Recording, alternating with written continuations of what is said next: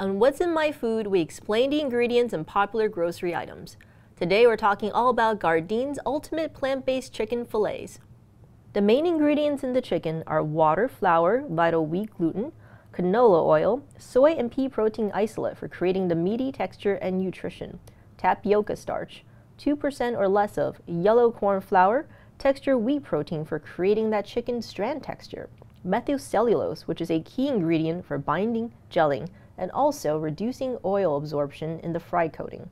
salt, yeast extract, natural flavors, spices, garlic powder, dried onion, fructose for sweetening, leavening agents, paprika, pea protein, onion powder, citric acid for preservation, titanium oxide for color, xanthan gum for thickening, and lactic acid for pH and preservation, and sunflower oil for frying.